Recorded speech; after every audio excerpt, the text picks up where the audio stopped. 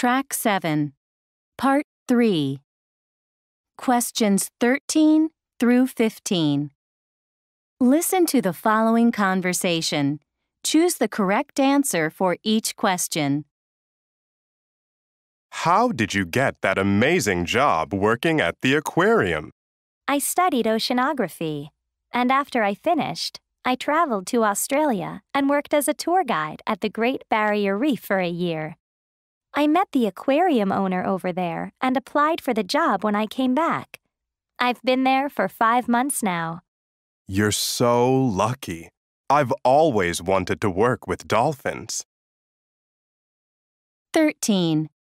How long has the woman been working at the aquarium?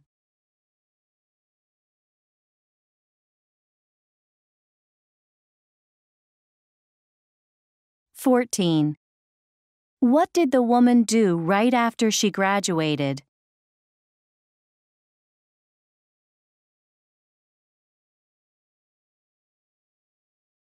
(15) What does the man think about the aquarium job?